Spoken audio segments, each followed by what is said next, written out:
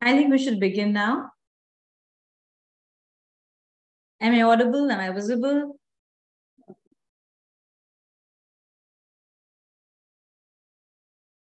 Hi, Faye, can you hear me? Yes, ma'am, we can hear you. All right, thank you so much. Let's begin. A very warm welcome to each one of you. Reading is more fun when you know how. And once you learn to read, you will be free forever. Good evening and very warm welcome for today's webinar. My name is Shifali Juneja and I will be the moderator for the session today. We are all excited to have you here in the webinar again today. Let me share a few norms of the session. We'll put everyone on mute except for our speakers to avoid any disruption. Do not use the chat box for any greetings or introductions. We'll have a 10 minutes quick Q&A session at the end of the session during which the speaker will address all of your questions. This session is also live on YouTube for those of you who will not be able to join in the end. I would like to introduce our speaker for today's webinar. I'd like to extend a warm welcome to the presenters, Faye Berryman and Nick Berryman, for today's session. About Faye Berryman. In 1965, Faye began her teaching career as a secondary school English teacher. In 1976, she founded Fitzroy Community School with Philip O'Carroll. Faye began developing the Fitzroy Readers Program while working with the children in the classroom in order to discover how they most effectively learn to read and write English. The systematic synthetic phonics method of the Fitzroy Readers is the result of this work, which has been refrained and perfected in the classroom over many years. Faye's work in literacy was recognized by the Australian government in 2020, where she was honored on Australian Day with the award of Member of the Order of Australia. Congratulations, Faye. Now, a little bit about Nick Merribent too. He was one of the original students at Fitzroy Community School, learning with the Fitzroy Readers as they were developed. After graduating from high school, Nick completed a combined Bachelor's of Art and Laws at the Melbourne University before practicing law for the 2 years. Nick moved to Taiwan to be with his wife, Amy, where he taught English for 7 years. He taught all levels from kindergarten to adult, though primarily with younger students. He introduced these students the phonics teaching and the Fitzroy Readers, and they had great success with their English studies. Returning to Australia in 2007, Nick completed a graduate diploma in education. He has taught alongside Faye at Fitzroy Community School since this time. Nick also completed a Master's of Applied Positive Psychology and incorporates into the teaching of literature to a strength-based focus. Let's begin with the session right away and turn the floor over to our speakers. Thank you so much. Well, good evening, everybody. Well, it's good evening in Australia, and we're very happy to be here with you this evening. We're just going to share our screen so that we can bring you all up here with what we're going to do. Can you guys see? Can everyone see the screen okay? Yeah, it's visible. We can see a screen. Let's go to the full screen, Amy. So you can just click on the button play.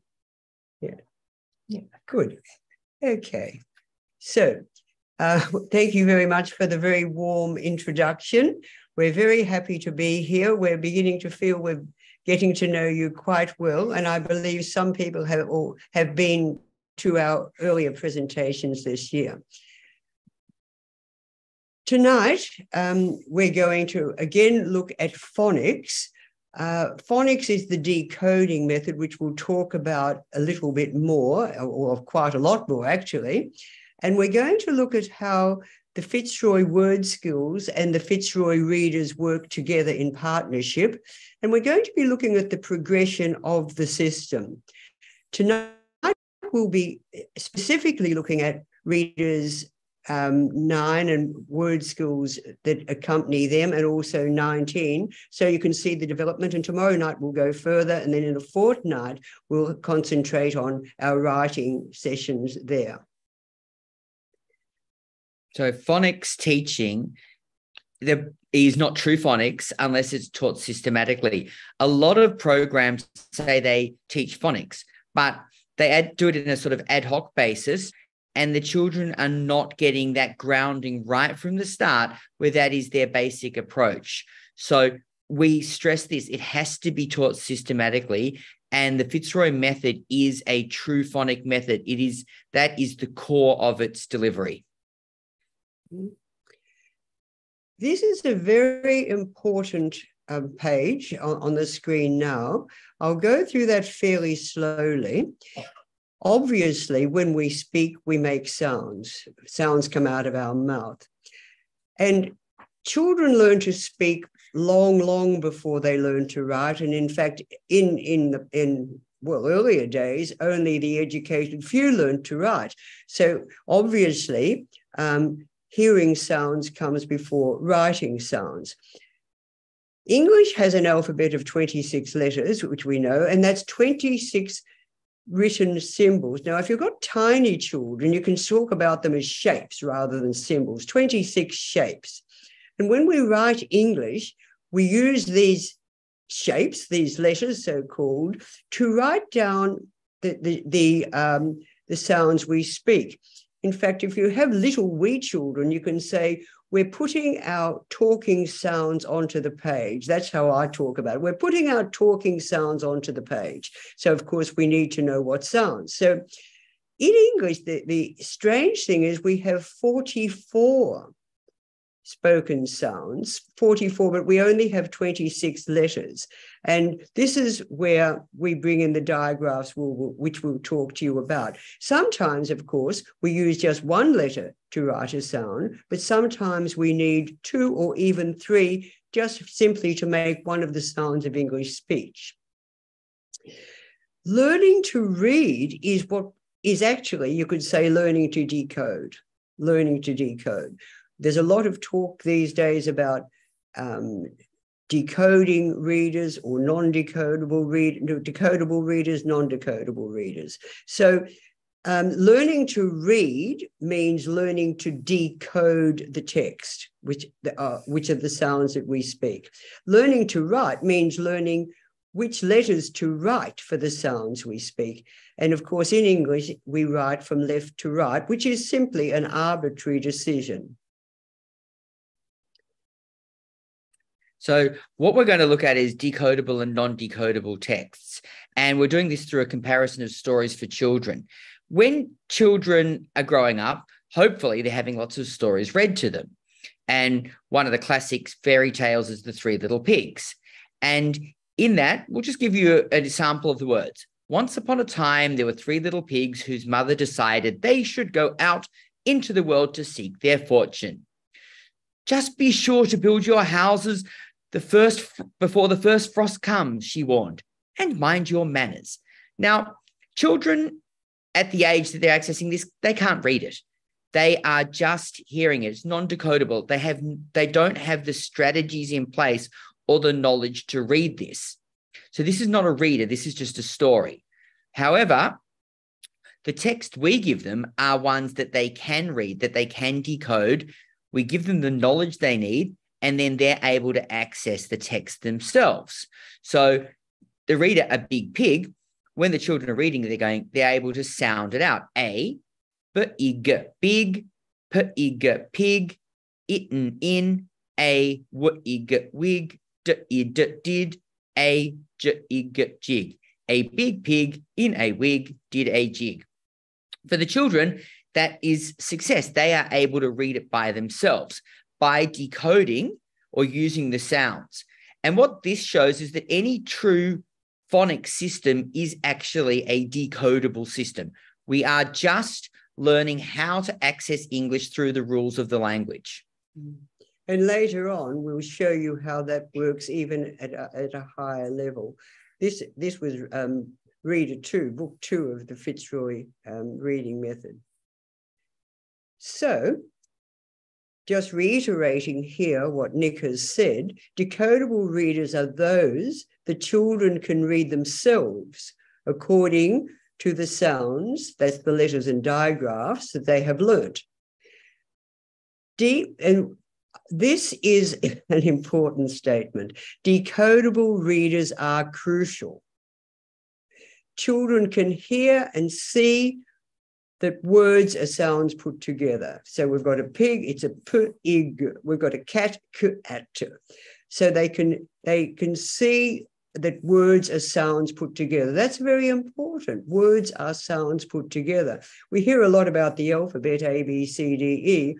But for example, if a cat came into the room, you would never say a C-A-T has come into the room. You'd say a k-at has come into the room. So children need to understand that words are the sounds of the alphabet put together, the sounds of the alphabet put together.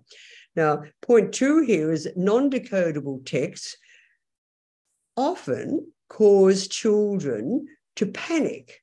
They cannot see a rhyme or reason. For example, if you just pass them that lovely storybook, The Three Pigs, they would look at that and they couldn't make any sense of it. And sometimes children panic if they can't see a logic.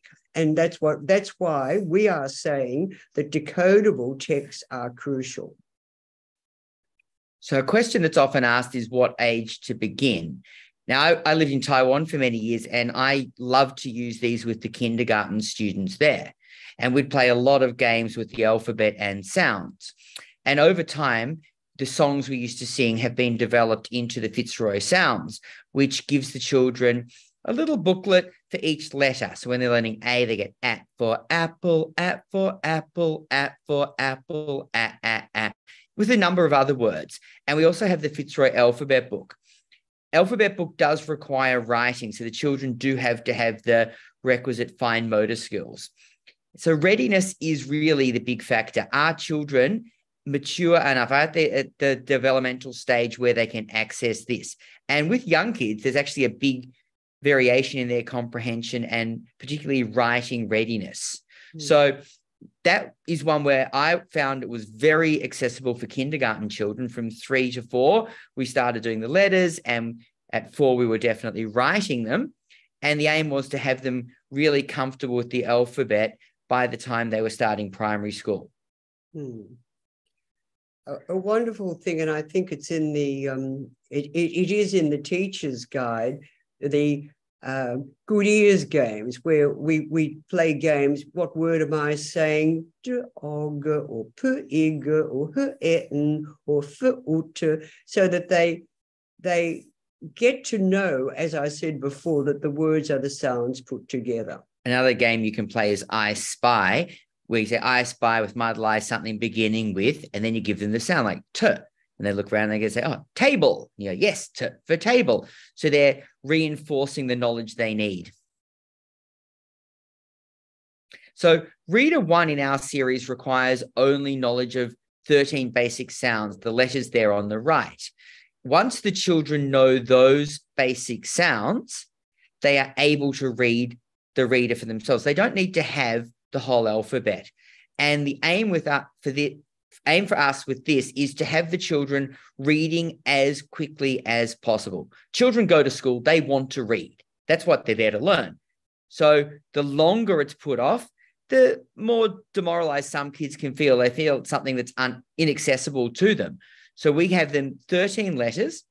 We teach them those basic sounds, and then they're able to read the first reader. And we progressively add just a few letters on for each subsequent reader. The reader we showed you had 17 sounds, and it was very similar. I'll see if I can go back to that for just a sec without too much. Ah, yes. So you can see the simplicity here. A big pig in a wig did a jig. Whereas by the time you get to our final book, book 60, the text is actually quite challenging. I'll read this to you. As Nicholas's name was called, he rose nervously, yet almost defiantly. He was determined to make his speech a good one. He owed it to his grandfather, who had given him so much. Pa had died 2 years earlier, but Pa's words remained echoing in Nicholas's memory. He now understood that they were words of wisdom. Nicholas knew that these words would remain with him in his heart to inspire him and give him courage throughout his life. Now, in this particular book, we are looking at CH coming in with Greek words. CH, normally we think of CH as making a ch sound, but here coming in from the Greek, English is full of words coming in from different languages. The CH comes in from Greek and it makes a k sound, as in cat. But you can see the progression of the text from very simply a big pig now to what we have, reader 60. And of course, once you can read at that standard, you can actually read anything. So our method is always the same. We love the children to feel really secure and know what's coming ahead. So I've got a class. I said, next week, what are we doing? And they said, oh, and they can tell me. They'll do the A and B sheets. The A and B sheets give the children the knowledge they need to read the reader for themselves. So we work on them together as a class, give them the knowledge, and then they'll read the reader to me. That's step 2. We read the reader. Again, when we're doing it, we're really focusing on the sounds, the rules, the rule that's being learnt. Once they've done that, we do the comprehension while the story is really fresh in their mind, and then we go and complete the other remaining word skills sheets. And what we're going to do is take you through 2 different readers, and our approach would do with reader 9 and reader 19 to show 2 readers and also how it's progressed over that time. Now, Nick said it makes the children feel secure. I'd like to add that it actually makes the teachers feel secure because the method remains the same. Once you've taught reader 1, you can probably teach reader 60. And we will show you how the method does remain the same with, as Nick said, sheets A and B. So once you get used to the method, it is a very simple one to use, teacher-friendly and student-friendly. Reiterating a little bit, phonics is a Greek word. The PH, of course, is again another word coming to English from the Greek language. So phonic means sound. Phonic systems use the alphabet. Whatever country you're in, Arabic language is our phonic, and Czechoslovakian's phonic. Many languages are phonic. So any language that uses an alphabet is a phonic language. Each letter of the alphabet stands for a particular sound speech. So what we'd like you to take away tonight is that the alphabet is a sound code. It's a sound code. And it's this sound code of basic sounds and digraphs that enable us to decode English text. So English has 26 written symbols, 44 spoken sounds. And as we've asking what is the solution, but we've already told you it's combining them together into digraphs, or I guess if it has 3 letters, we could call it a trigraph. For convenience, we just use the term digraph to mean 2 or more letters which form a different sound. And these sounds are different from the basic sound of single letters. There are about 60 common digraphs. You can see examples at the bottom. AR put together says R. CH says ch, or in less common cases can say k, words like chaos or chasm. EW says oo, ALL says all, TION says shun, and we also learn the variation SION there. So we're learning these 60 common digraphs, we're learning the basic letter sounds, and we learn also the really common special words or sight words which can't be sounded out. And that's actually quite a finite amount of knowledge that enables the children to access 95% or more of the English language. Last time I was online, one of the questions I think I didn't quite understand, and thinking about it later, I apologize to whoever was asking the question. It was actually about the digraphs. Now, this can be quite, if English is not your first language, this can be quite a challenge to think about. Like we think of a letter like A making a sound A, and that if you think of that as one block, then you can have to think of AR, which is 2 letters, but it's actually just one block. It's only making one sound, R. So CH, they're all just making one new sound to make up the shortfall that we have, because remember we have 26 letters, single letters, but we have 44 sounds. And when we play the good ears game, the children, like if we're doing a word like fish, we say f-i-sh. They're saying it's 3 sounds. F-i-sh. It's only 3 sounds, even though it has 4 letters. So we're getting them to think, okay, we know how to write it, but when we're thinking of the sounds, the SH is just sh. And sometimes you can put your fingers up like that. The f, I, and sh together like that. So 3 sounds. So digraphs are not blends. Blends are when we put letters and we put them close together. So if we've got a word like splash, the split, that's a blend. The SH is a sh. That's a digraph. Again, sp in spoon, sp. And I often get the children to start out so going sp, sp, sp, sp, sp. And we get them together, but they're realizing that it's not a new sound. But when we've got digraphs, they are new information. It's an entirely new sound. So when you get the 2 O's, it's not O and O. 2 O's are oo. And also, because we always teach in that order, oo first, and then we have a subsequent reader where 2 O's make the sound oo, like in book or look. O-A is not O and A. It's a new sound. It's O. So if we're reading a word like boat, we read it as B-O-T. And if we're playing good ears games or number ears, we're saying, oh, look, that's 3. B-O-T. 3 sounds. But how do we write the O? Ah, that's O-A. So often asking him, how do you write that sound? When we're talking about phonics, we're talking about sounds, sounding words. So sounding words are words that sound out according to phonic rules. Sometimes they are sounded out using basic sounds like the word cat, cat, cat. But sometimes they're basic sounds and digraphs. So have a look at the word fork there on the screen. It's a single f, then it's got or, and then it's got k. So 3 sounds, but 4 letters. So really what we're saying is like 3 blocks.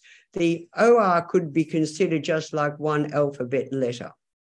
Or sometimes we just use digraphs like each of you, or arch, an arch.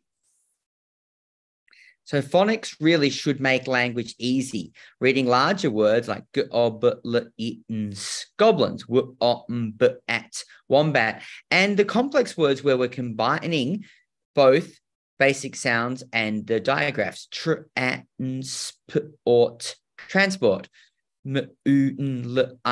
moonlight. So we're giving the children the knowledge they need to sound out these words or decode them.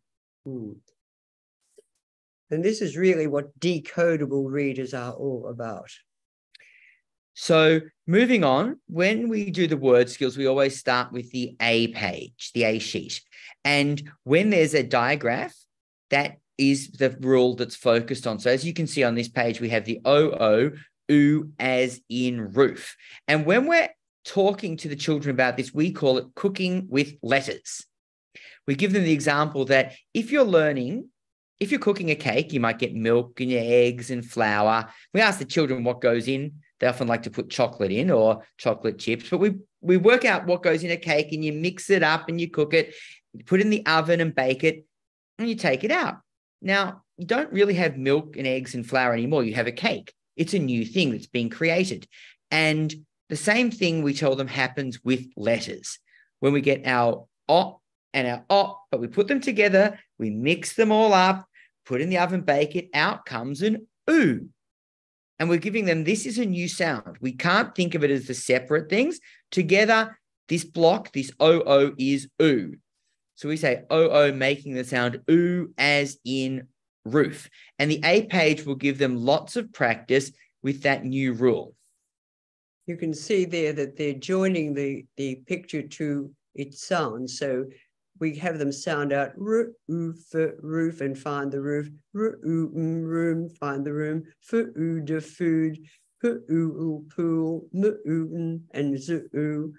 And then there's a little exercise just using information that they've had from earlier reading books. Now, because this is the first actual digraph they learn, we've got them used to the alphabet by reading a story with each letter. So when they're learning T, we might read them 10, the tiger who came to tea.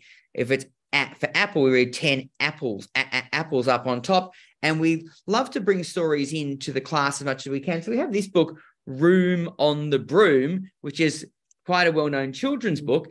And we'll use that one just for this digraph to show them that digraphs can also be in books. And they get to listen to the sound of the O making room on the broom. And all of our teaching is about making it feel real to the children. So this is a book that they have often loved hearing. And here they now know how to read and write the words in that book. And you can say to them, goodness me, if you didn't have an oo sound, you couldn't have that wonderful book. The reader 19, or here the word skills sheet 19A, is practicing the digraph AR, making the sound R as in mark, mark.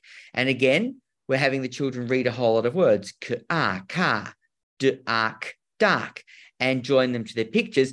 And all of these words are giving them practice of the digraph, which we will have introduced using our idea of cooking with letters and creating a new sound by combining letters together. So just reiterating, you can see what we're showing you, that the A sheets, I'll go here, are teaching you the new digraph, which we call the new sound. There you go. So they're the A sheets. Now, on each reader, we also give this knowledge. It's inside the reader, inside the cover, and also on the back cover, so they can see it twice, depending on where they look. Looking at the back cover here, you can see the new sound is oo as in roof. And we also have some special words. The special words are words that the children will never be able to sound out, or, as in the examples here, words that they haven't yet learnt the rules for. So name has A, another letter E, the E making the A say A. And we'll tell the children the rule, but we'll say, this is something that you need to know, but we'll have a reader that practices that soon. Again, we have the reader 19, AR making the sound R as in R's. And we have some special words and a few of the really important question words like what and when. And if you look at what, the children are never going to be able to sound that one out. It is truly a special word. Space, on the other hand, has A, another letter E. And also when you have C followed by E, I, or Y, it says S, knowledge that they don't yet have. So once again, you can see that the method remains the same. I was just going to say something about what we call the special words. They are words that haven't appeared in an earlier reader. So each reader builds on the one before, and any new information is that little bit on the back. This is why we're saying it's very teacher-friendly, because you know anything you've taught before will be repeated and revised in a book, but this is the new information. This is all the new information that you need. So, of course, we have the phonic rule up the top and the special words at the bottom. The special words are what we practice in the B sheet. And here we are. So on 9B, I went bed. To is a special word. It's one of the ones we've learned earlier. My mum, practicing the word my. And we'll often, with the children at this stage, still sound it out. My, mum, no. They need to know the special word said. And said was the special word in reader 8. And so we're revising what we've done in one book earlier. And then if we look at 19B there, we have the ready when space park. We have the words in the box up the top that the children have to put into sentences. And all of this is always designed to give them as much practice as we can on the special words. Again, we'll always talk to them about any rules that they're going to come across, but this is knowledge they need, just single words for this particular reader. And so by doing the A sheets and the B sheets first, when they come to the reading book, they can read it with more fluency. If you haven't done that, sometimes children struggle. But if you've carefully prepared the A and the B sheets, they come to the book with the knowledge that they're going to need. So once they've done the A sheet and the B sheet, the children should be ready to read the readers. In class, the teacher doesn't read the reader to the children read the reader to the teacher. So you can see here at the start of story 9, we have letters to know because we teach capitals on a need to know basis. By the end of the first set, the children have all the capitals, but these are the ones they really need to focus on. And then we have words we can read. Now, the benefit of teaching capitals on a need to know basis is children are always thinking about when you get a capital. You start a name with capitals, you start a sentence with capitals. Otherwise, it's lowercase. And as you can see from all the words here, most of the letters children see are in fact lowercase. The words we can read will give us the practice of words, often special words or other rules that we've learned that they have seen before. So it's giving them extra revision. And this page is actually great. If you look at 19, children who are faster on the A and B sheets, I often use these pages, say, okay, you've got the reader. We're going to read in a sec, but I want you to look at the words we know page and find all the different phonic rules you can. So then when the other students are ready, we look at this page and hopefully the students can give us all the rules, like keep 2 E's, say E. And we hope, through practicing this constantly again and again, the children are becoming really familiar with all these phonic rules. On the left-hand side, we have a page 9 it is, from our reader number 9. And you can see there where we're learning the 2 O's make an oo sound. And you can see there that we've got the text. The text uses the rule that we've learned. So you can see on the top line there, we have soon, su-oo-n. Second line, we have roof, and the bottom line, we have ru-oo-m. So that's the phonic rule that we've learned for this book. So the text consolidates the rule that we've learned, or you could put it this way, we've learned the rule so we can read the text. When we talk to the children up and say to them, why would we choose this word? And usually they get to the point where they go, because that's the rule we're practicing and we needed to have a word with that in it. So on the next page there, you can see from reader 19 where we're practicing A-R, saying ah. We've got park, dark, Mars, star, mark.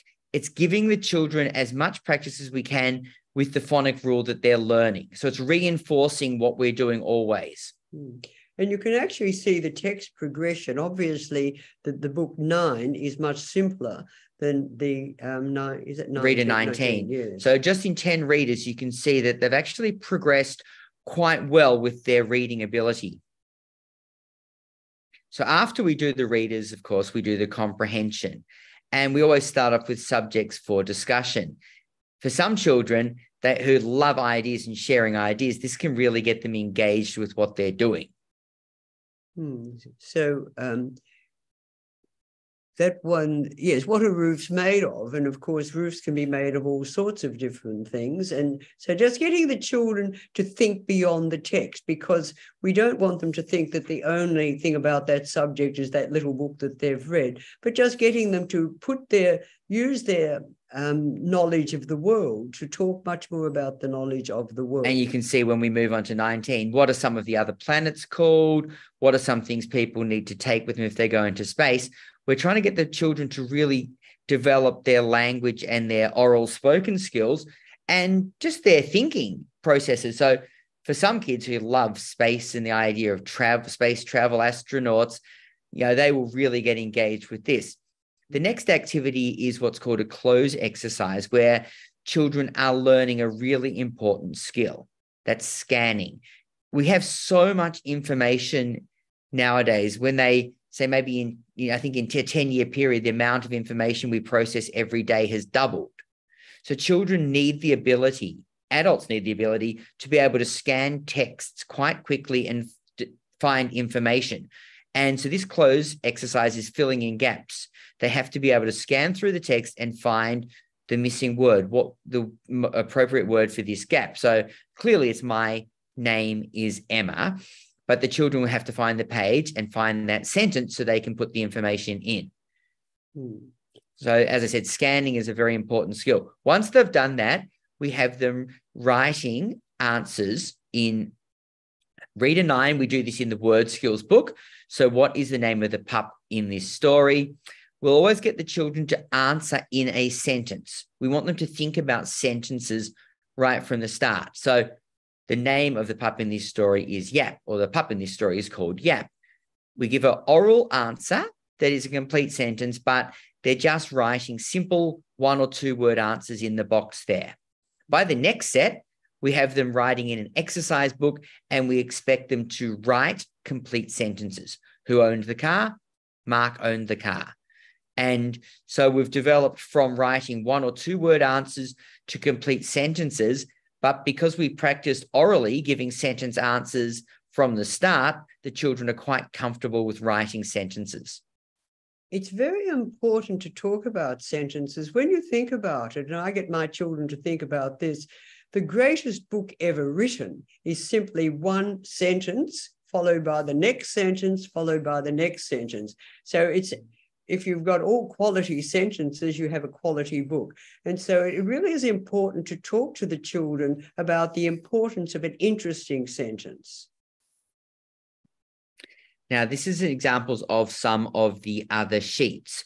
So what we're trying to build onto is getting them really familiar with English grammar eventually, but often just concepts. So you can see the 9C sheet there is forming words. The children were really still at this stage thinking about how words are formed, how we put them together, the use of digraphs.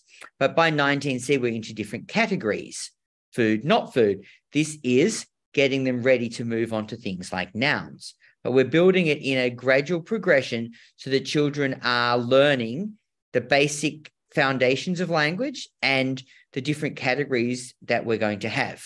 And even with the heading categories, getting the children to understand that they don't really need to know, but it just means groups, that often we have sophisticated words for fairly simple concepts.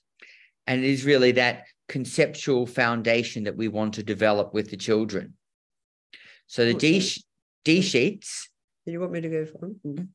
The D sheets, you can see here, we're actually getting the children to start writing for the first time. In the next set of readers, they'll be writing stories, but at this point, we're just getting them to think about a picture and write something simple about it. So you get quite varied answers, but you might get the girl will swim in the pool, or the girl likes to swim. And then we get them also thinking about games like pre-crossword, how we put words together.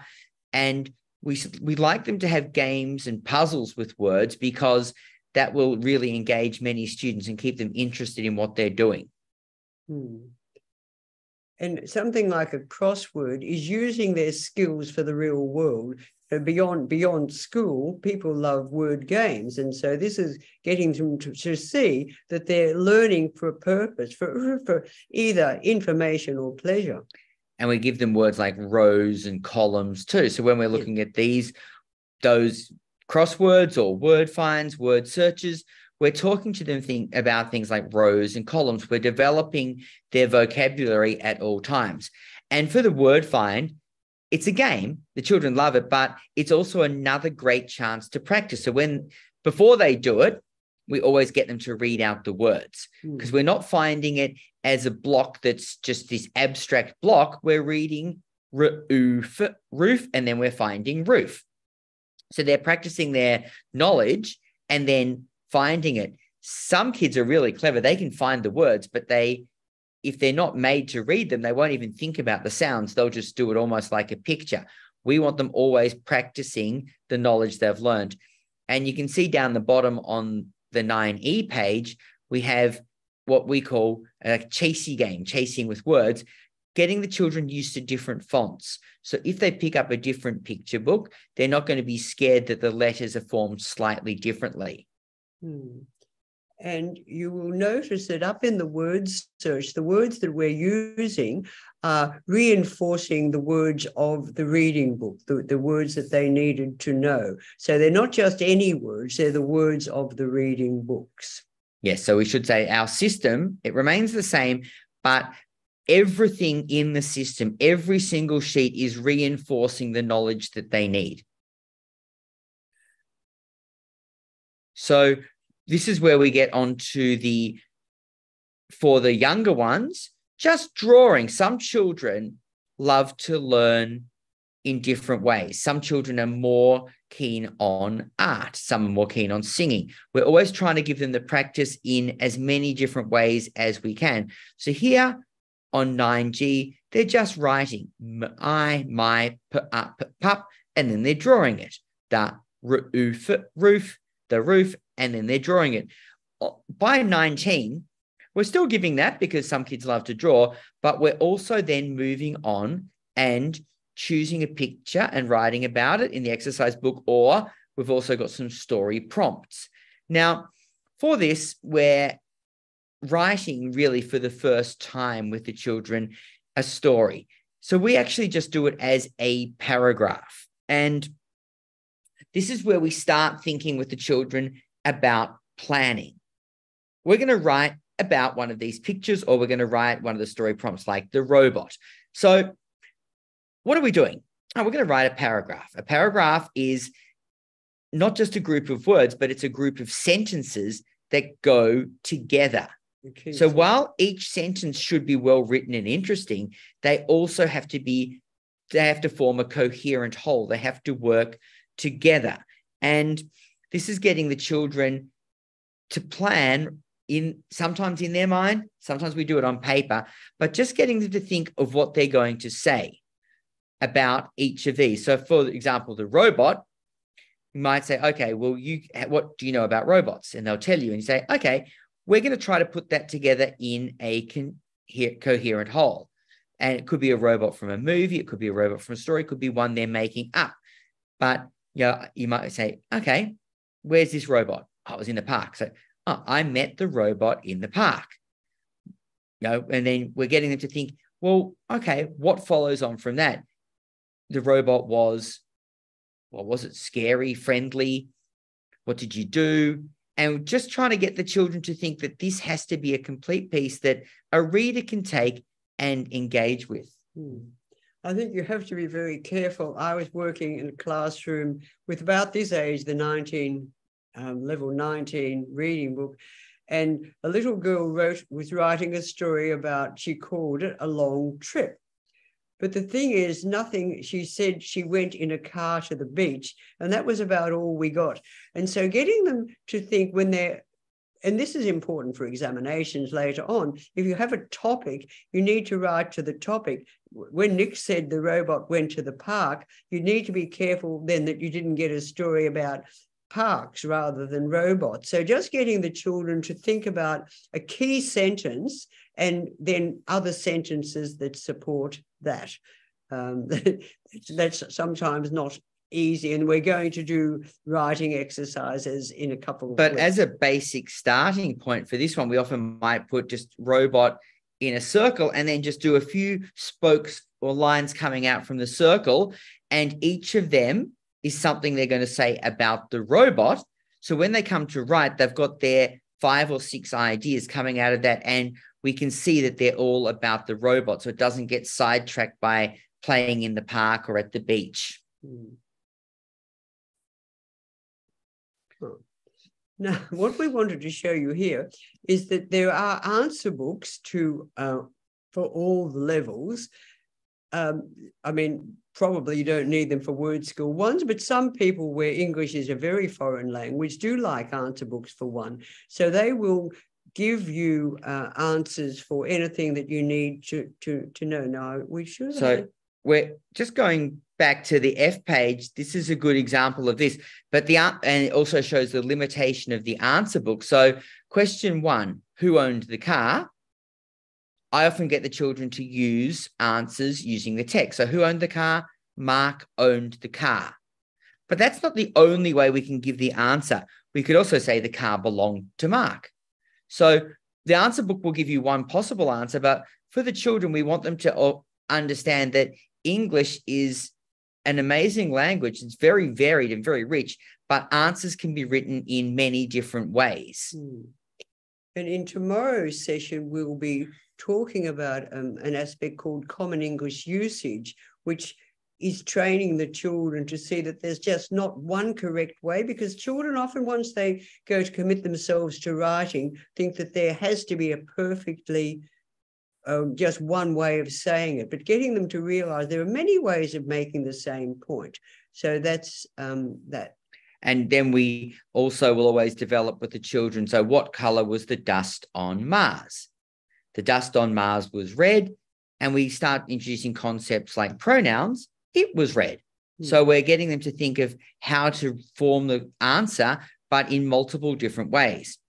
When we go on to these ones, again, we're working on language conventions, grammar, punctuation, spelling, and it should all be formed, like the sentences there, into how we can use English in a meaningful way and how we can engage with it, how we can explain it to someone who doesn't. So food, not food, the children get to put them into their categories, but we can also use that to prompt them to write something about maybe which food do they like, or thinking of the other words, why is it not a food? What can you do with a hammer? Ah, no, you use a hammer to hit things. So we're always trying to put things into meaningful constructions that the children are able to then take away and use in different situations.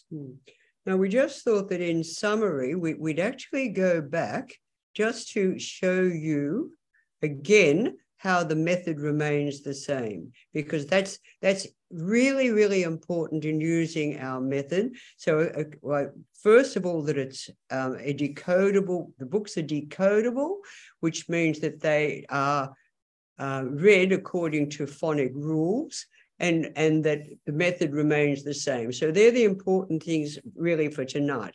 So with the A sheets, we're looking at the new sounds, and that's the front of, that's a picture of the front of the Word Skills book. And that's the front of the Word School book. That's going on to the next set of reading books. So the method remains the same. We've got the A sheets teaching the new sound. No, we've got... Now, again, we get the reader, we've got the new sound, and we've got the special words. And I did say this, I should say it again. When we see the special words like name, we always teach the rule. What we've found is the children love this. They learn a rule like A, another letter E. The E makes the A say A. And they learn it in a simple way with one word. But when they then come to practice it in a reader, where they have one reader practicing that particular rule, they already feel empowered. Right from the start, they can often tell the teacher what that rule is. He's like, but you haven't had a book on this. And they go, oh, no, but we learned it in name. And then they can build upon that knowledge. And having knowledge that they can build upon really not only empowers them, but it engages them with the learning and consolidates what they've learned. So multiple practices on each thing. All those words appearing there, we would call not so special. Actually, there's special words like what. We spoke about what before, W-H-A-T. It's a special word. You simply have to learn it. But all the four words there, we'll have a reader devoted to them a little bit further on. Nick's talking about the A, another letter, then an E. All the vowels are the same. I, another letter, then an E. The E makes the I say I. English words, words that are actually English, not like spaghetti or ski, you cannot end an English word in I. So Y is called a substitute vowel. I say I like fancy dress. It dresses up as a Y. And as we know, AY is a digraph. But just looking at this is reader 9. But when we look here, at reader 19, you can see in the word space, once more, we're revisiting A, another letter, then an E. So we keep consolidating that knowledge until a book becomes devoted to it, and then it will no longer be called a special word because a reading book has been devoted to it. So that's the back of the books. And now here, just revising again, that the B sheets teach the special words. They're words that have not appeared yet in any of the earlier readers. So that's getting practice of them there. And they're also revising, like said would be reader 8, go would be reader 8, play we've learned in reader, that is reader 9 there. But the rule, like AY, is what they learn in reader 20, AY making the sound A. But they've already learned a couple of words. So here, when they get to reader 20, they're more able to access it. And so the B sheets are bringing in the special words. And that's really what we wanted to say there. And always the text supports the abstract knowledge that they've learned. So we're not teaching them just ooh or ah just because we think it's important for them to learn, which of course it is, but so that they can read a book. So and on these ones, when we're reading reader 9 with the younger kids, we're always sounding it out. D, ad, d, dad, soon, g, et, skets, y, ap, yap. We're sounding it out. By the time we get to reader 19, for some kids, they're able to move beyond that. Not all are. So we say to the kids, okay, let's try to read it. Some words like they, we've learned as a special word. You can never sound it out. But got, to, special word, da, special word, park. But if they're able to read it, they might say when they got to the park. And they're just using the sounding for words they're not as familiar with, possibly because it has the new rule. So they sound it out. So we're trying to move between these two from always sounding into reading and sounding where we need to. You can see reader 9, that's a wonderful example of a decodable reader because every word is decodable. Nick read a little bit of it. Dad, we have the children, this is something we should have been saying, we have the children sounding it out. Some of them, by this stage, simply could read. Dad soon gets Yap from the roof. Yap sits in my room. Now, why, if they can read it like that, would we get them to sound it out? Well, we get them to sound it out because of spelling. Anything that a child reads in our reader, a child should be able to write back. So we're trying to keep reading and writing together. With some systems, children can learn to read, but they don't learn to write. So we're trying to build writing confidence. So the whole thing there, do, ad, do, dad, soon, go, et, gets, you, ap, yap, from the roof. And so you can see how English really is a phonic language, and therefore you can decode in that way. Now, I think that might be, Nick, is that all we wanted to say tonight? I think we've actually got through in about an hour instead of... I think we thought it was an hour to start with, so that's what we were working at. But which is quite good because I think I saw someone raise their hand, so maybe we've got more time for questions tonight, which might be good. So we yeah, you could click on Nisha. Oh yeah. So do I just do this? You click on here. Yeah. Oh yeah. So here on the view. On the view. Okay. Yep. Someone's raising their hand. I'm not quite sure. I thought I clicked on the hand. We might need to pause or stop. Yeah. That's Nisha who's raising your hand. Do you want to ask something, or is it just by?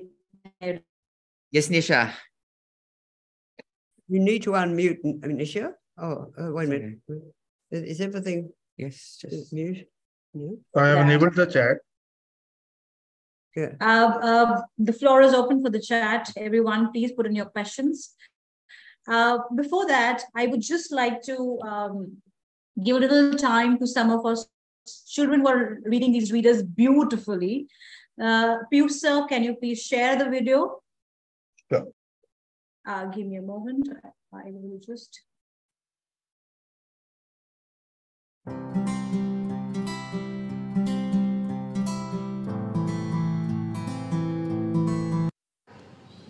The bug on the rug. The big bug on the rug. Tug the rug. Sit on the rug. Hug the bug on top of the rug. Hug the big bug on top of the rug. Sit on the rug and hug the big bug. Hug the bug, but not on top of the rug. The bug had a mug of milk. The bug had a mug of milk on top of the rug. Oh, that's wonderful. Wonderful. So he is Kabir from Nagar International School. He's just turned 5. That's and see amazing. how beautiful he's reading. Yeah. He is. So this is Faye and Nick. This is a token of thanks to you from the complete, Fitzroy readers community here in India. Thank you so much for giving us this, actually. And Yes. I also have Miss Montu, Miss Montu Malhotra from Bhatnagar International School, Vasant Kunj. She would just like to share her experience with Faye and Nick, and wants to share about how Fitzroy readers have accelerated reading among her students in the school, actually. So if we can give a spotlight to Miss Montu and she can share her experience. Over to you, Very ma'am. interesting to all present here.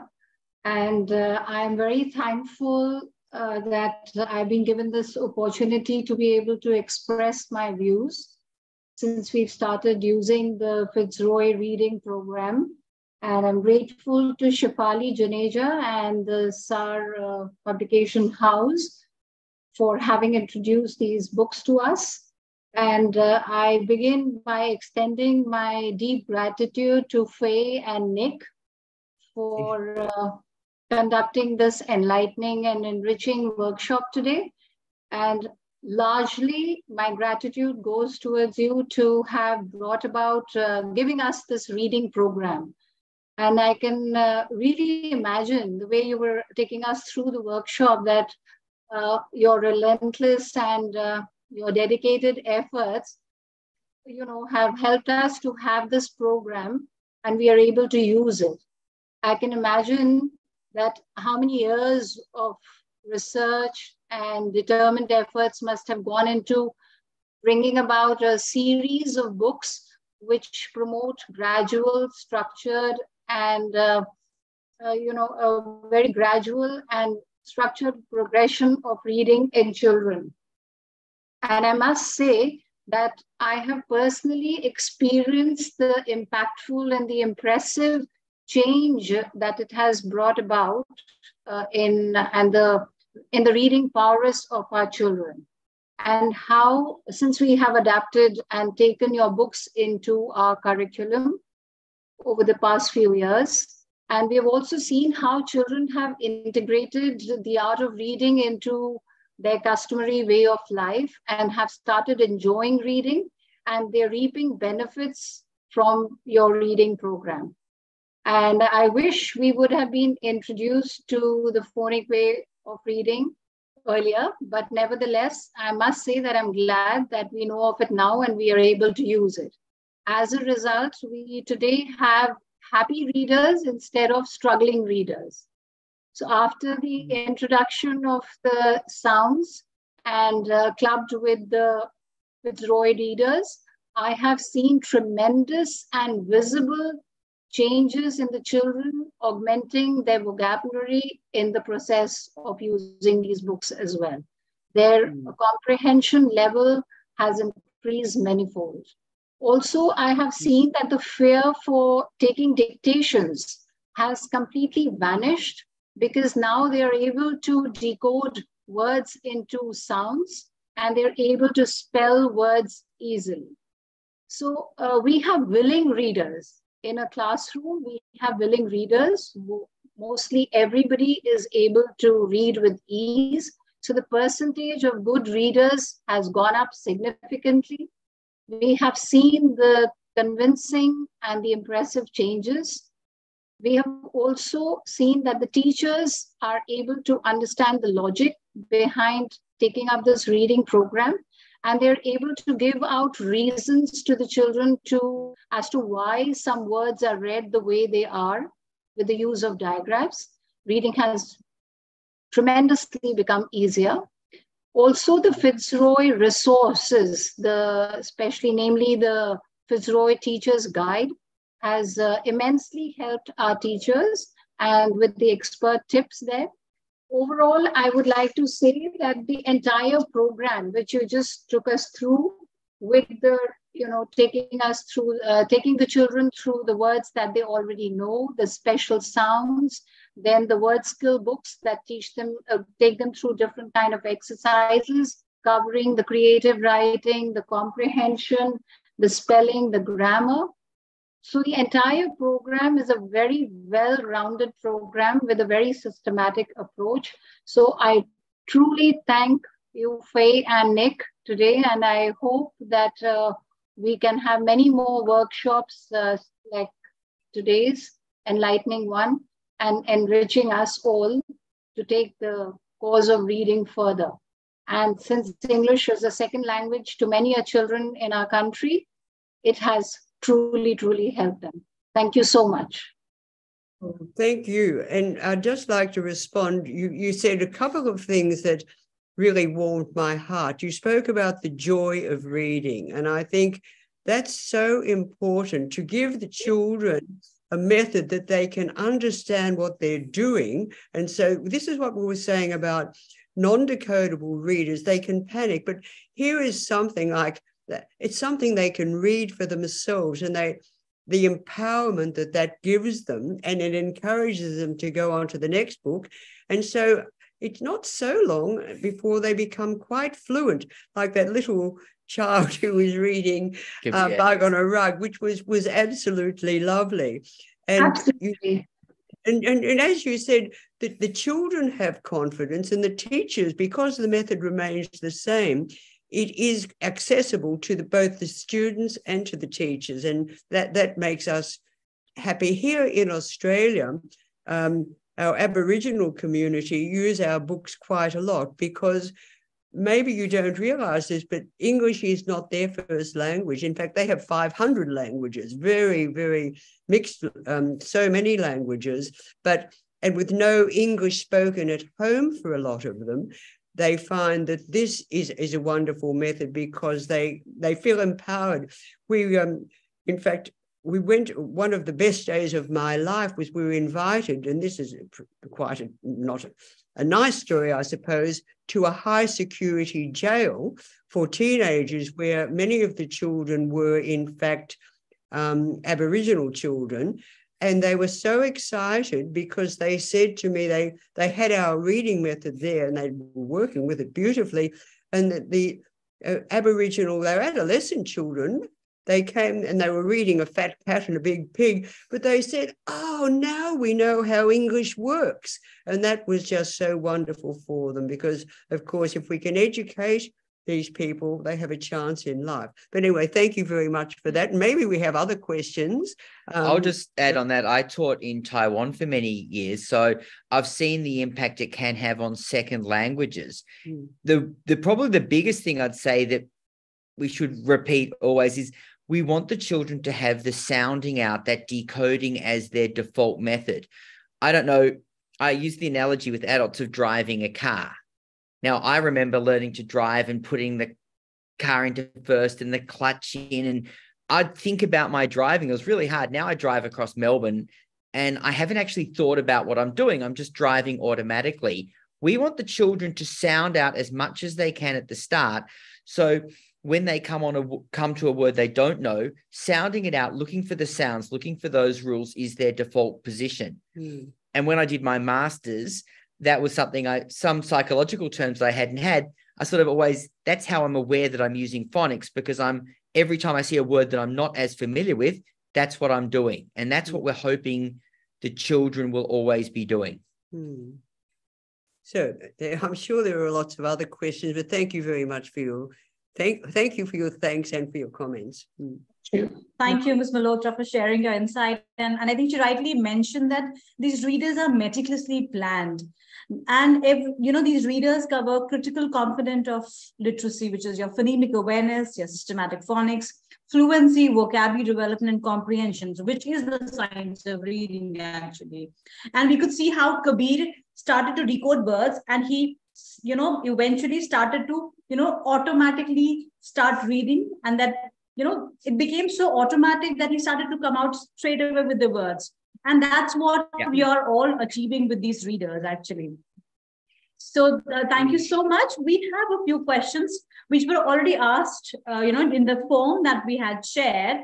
One of the questions that normally, people ask is, should we do letter sounds and the letter names just simultaneously, or is that one step ahead or back? How do you suggest? We do them at the same time, but the most important knowledge is the sound. So if the children don't know the name, but they know the sound, that's fine. If they know the name, but they don't know the sound, that's not so good.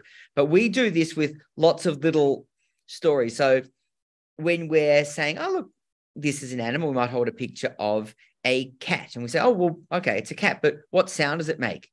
Meow. Okay, so cats say meow. Good. This is the letter C. What sound does it make? It makes the sound K. So we give them like an animal. A dog says woof, but, show them a letter. This is a Y. It says Y. So we're always getting them to think, okay, we have a name, like a name for an animal, but the animal has a sound. The letter has a name. It also has a sound. One of the games I play is I say, oh, okay, let's sing the names of the letters, like A, B, C, D, E, F, G. But I instead of singing the names of the letters, I sing the names of the members of the class. I might sing Alice, Romany, and oh no, that was your names, wasn't it? No, now the names of the letters. But then one of the games we play, this is at an earlier level than we showed tonight, is Good Breaks game, so that we're singing the names of the names of the alphabet letters, but then we stop on a letter, and that they have to have their breaks going. They can't go past, and that gives them a focus. So then, okay, so that's our letter for today, and you might have different prompts. Say you're doing for vase. Well, you might have a violin and a vase, and our classic Australian spread Vegemite and a few things like that. So, okay, so what sound do you think it makes? And, we get V like that. And so then we go to the alphabet book and we learn to write it. But it is very important. We do sing the alphabet song, but I get them to say, okay, but what's important? The sounds, because words are sounds put together. That's the intellectual understanding they need to know. Words are sounds put together. And that's where good ears games are very good.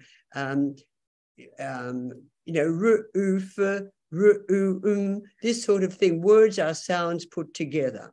And the alphabet song, which everyone knows, I often get the children to sing by doing the sounds instead. So instead of saying A, B, C, we go A, B, K, D, F, G, H, I, J, K.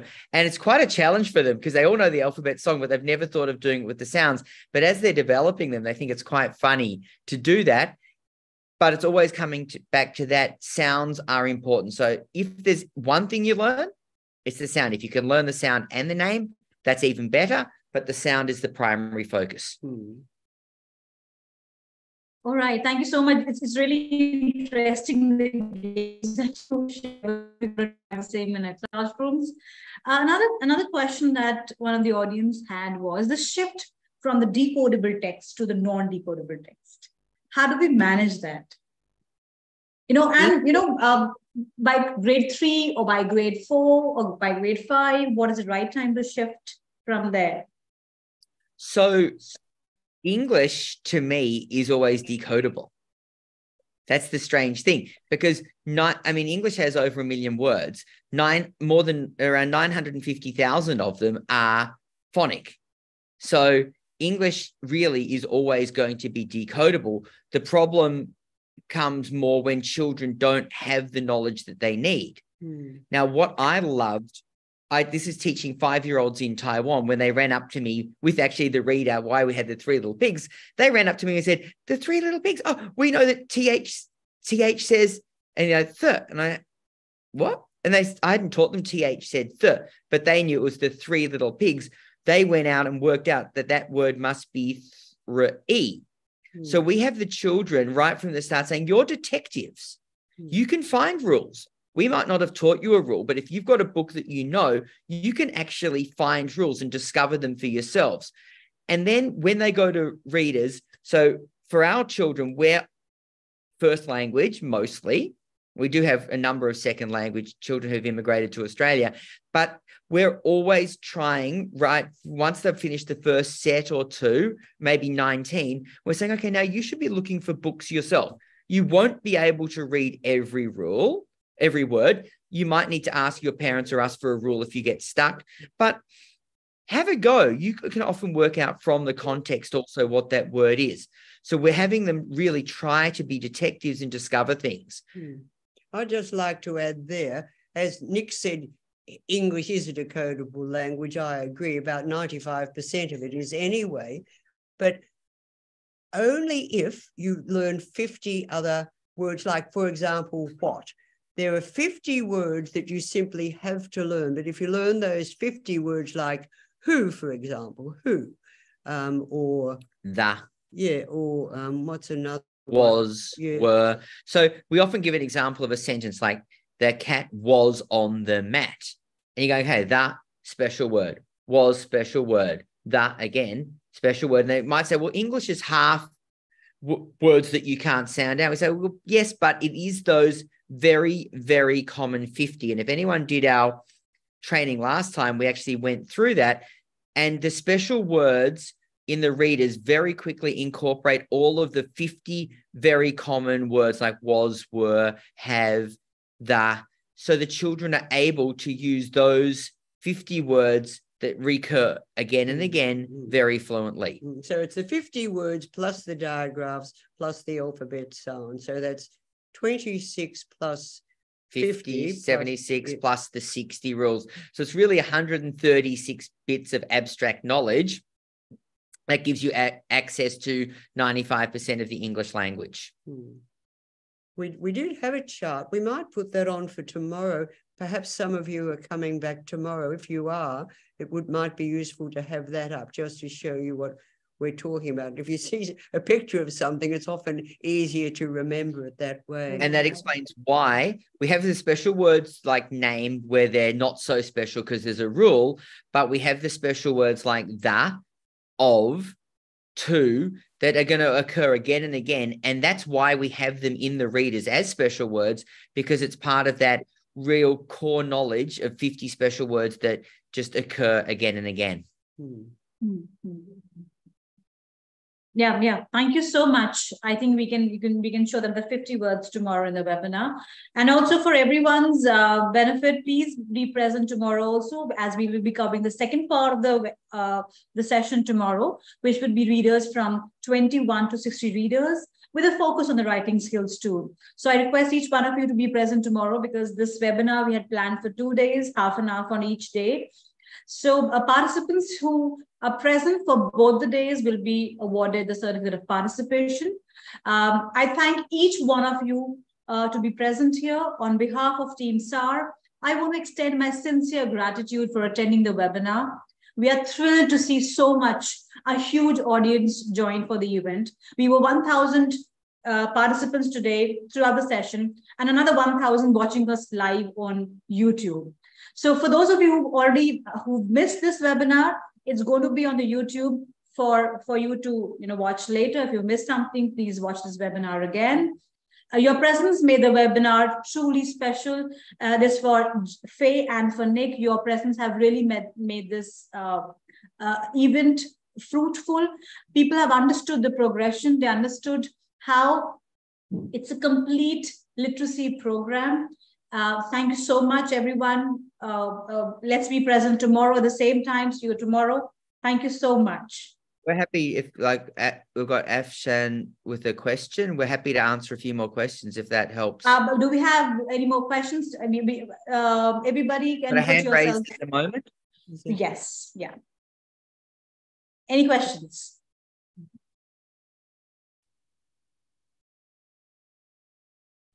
Afshan, you have a hand raised? How do we go? Oh, Afshan, you've raised your hand. You want to ask something? Hello, good afternoon, everyone. Thank you so much, Shefali, for the interested session. And just a question. I just want to have the link for YouTube, as I didn't attend first 10 minutes, so I missed that part. It would be very kind if you share the link for the same. Sure. We'll post the link in the chat box. Mr. Piyush, can you please put the link in the chat box, please, for everyone's benefit. Thank you so much. Sure. Tanya, do you have a question? Can you please clear the sound, confusion of sound, letter sound, for the letter A, E, and I? So that's what our children get most confused in. A, E, and I, which is... Yeah, so A is an A, and we often do with the children the mouth shape. So A is making the A, E says E, I says I. So we often get the children with the vowels going A, E, I, A.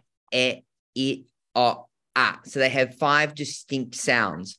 And if you travel around the world, we always laugh at, in Australia, we have to say we sometimes laugh at the New Zealanders because we think they sort of squash all their vowel sounds together, but we try to always keep it as A, E, I, A.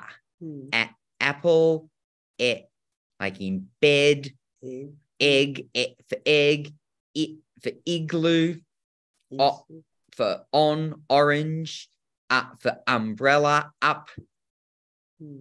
I think we call them the short vowels, and I think English might be the only language that has the short vowels. I have a French daughter-in-law, and she simply cannot say cat. She always says cut, a cut. She gives it a U sound because she cannot say a. But her children, who are now bilingual, they can go a, e, I, quite readily. And because we didn't, last time we spoke about the earlier books, but the first 5 of the reading books, that's 1 to 5 and 1x to 5x, deal with what we call the short vowels. Like that wonderful book that was shown to us this evening about the bug on a rug, that's a, e, I. That's the 5th, that's the U, the letter U making this. So yeah, the 5 vowel sounds, they're the first 5 readers, and reader 6 practices all 5, but that is our primary focus at the start because every English letter, every English word will have a vowel in it. In fact, every English syllable has a vowel in it, so we really need those vowels. And they're the first 5 books in both X and the straight 1 to 5.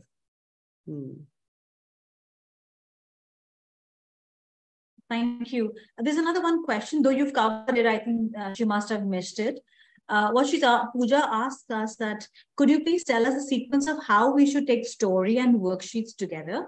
Are we supposed to complete the full story first, or it goes hand in hand? So normally when we do the worksheets, it's the A sheet, the B sheet, read the reader, we do the comprehension. And then for the other sheets, we don't stress on the order. So sometimes we like to do the C and D sheets, the grammar and punctuation. Sometimes it depends on time. but the story is usually one of the ones. So after the reader, that story we're reading, when we're writing a story, that is usually one of the ones we do as the last activity for each unit. That's right. Yes. Yes. But certainly we think it's important to do the A and the B sheets first, because then you get the new words that you're going to be using in the book and the sound, which is usually a digraph that you may not have met before. Is that answering the question clearly? I think.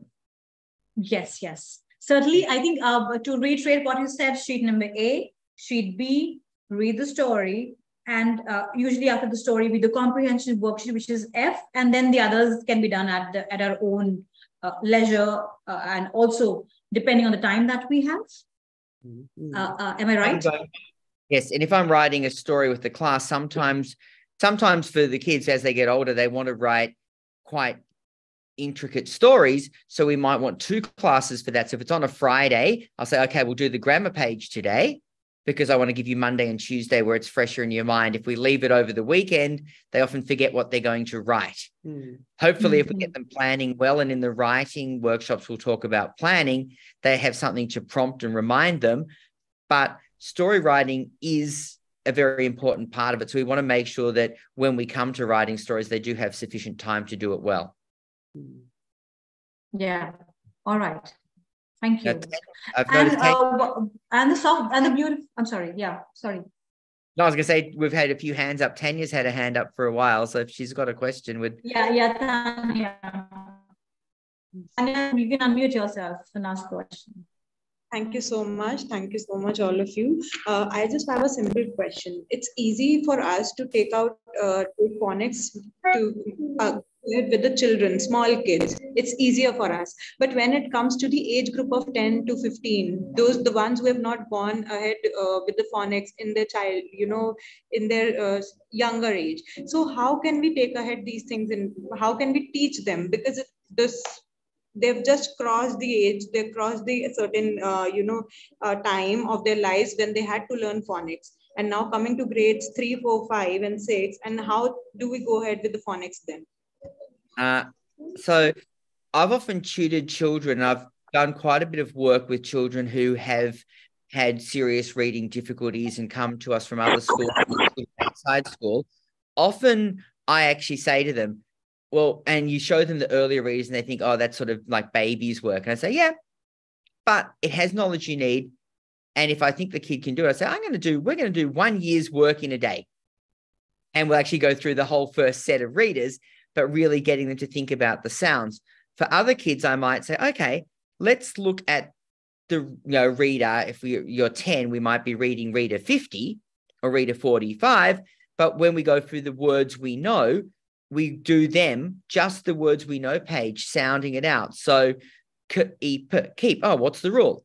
EE says E. You might have earth. We've got 2 rules there. Do you know what they are? EAR, when it's got letters after it, says TH says th. So we've got th.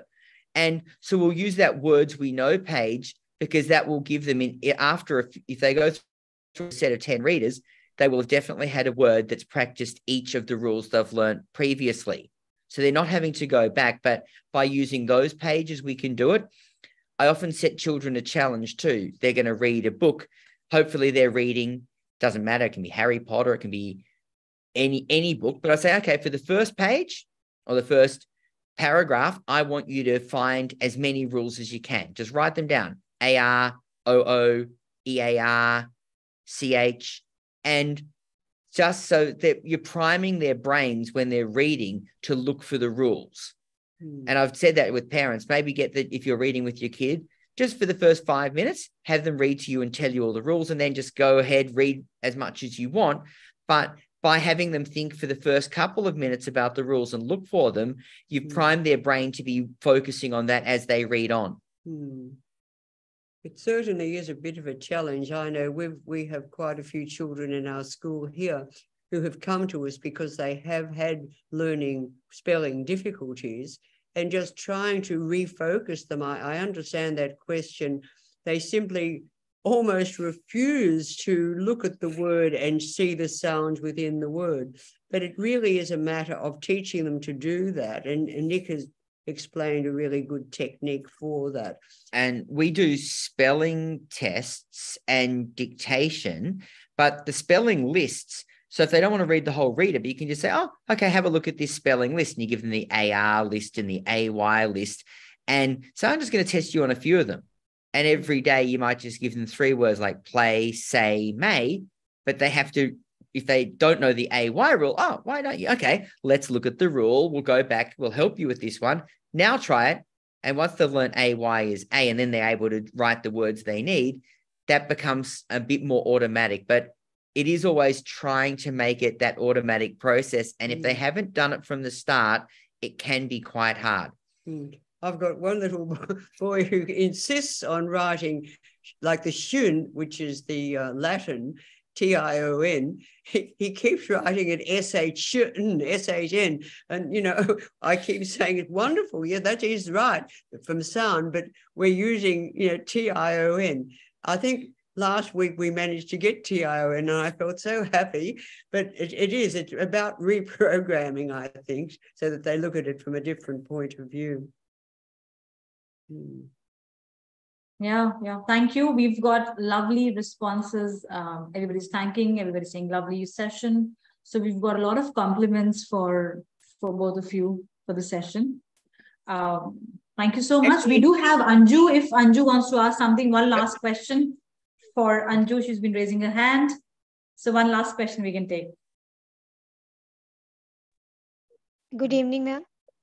Ma'am, I have one doubt that which is worksheet of the book, and there are many questions. Are the students are able to read the questions? Can they read up to even the student is of kindergarten? How they can read the questions like what did Tom cat to do? Jim rat means how we can say the capacity have of student for reading this type of the question in worksheet. Yeah, no, that's a very good question. On the word skills for the earlier ones, it does say the teacher may need to read the question to the students. So for the earlier ones, the teacher will always assist the students as they need it to read the questions. As they get onto the higher levels, we're expecting the students to be able to read the questions themselves. But for the first few sets, the teacher is definitely reading it to the students. But when I'm reading it to them, I read it with them and we're looking at it and they're following along with the words. So they're actually getting us helping them, but they're paying attention. So hopefully in the future, it's more accessible and they're starting to notice some of the question words like what and how, when, why, you know, and after reader 23, they've heard WH says what. They've also learned in reader 13 that the Y at the end in a 1-syllable word says I, so they can read Y from the knowledge, but in the first sets, of course, they can't do that. Yeah, it is really important as soon as you can to get them to read it for themselves. I agree with Nick. We always get them to follow along as we read in the first books. But as we know, so much depends on reading instructions clearly that getting them to read, learning to read and pay attention, sometimes looking at the word skills, once they know what they're doing, they can actually guess what they're meant to do without reading the question. But we always make them go back and read it, often in a big class, as a class together, but making sure and then picking out 1 or 2 to reread, to make sure they are reading it accurately, because so much now in our modern world depends on reading with accuracy. Right. Thank you. Thank you so much. And I think we're all set. With your permission, Faye and Nick, can we call it a day? Yes. Yeah. Bye-bye. So, sorry for anyone we didn't answer questions. Hopefully you're there tomorrow and we'll get a chance to answer them then. Yes, certainly. Thank you so much for being so modest. Thank you so much for answering so many questions today. Thank you, audience. We hope to see you tomorrow at the same time for the same show. Thank you so much with the same presenters. All right. Bye-bye.